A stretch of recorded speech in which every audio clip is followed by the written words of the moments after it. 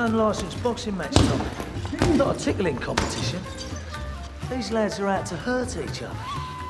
What's happening with those sausages, Charlie? Dominies, turkeys. Look at it. How am I supposed to run this thing from that? We're gonna need a proper office.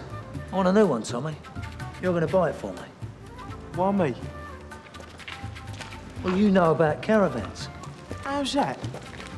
You spent a summer in one, which means you know more than me. And I don't want to have my pants pulled down over the price. What's wrong with this one? Oh, nothing, Tommy. It's tip-top. It's just I'm not sure about the colour. Yeah, it's all arranged. You just got to pick it up. There's an address.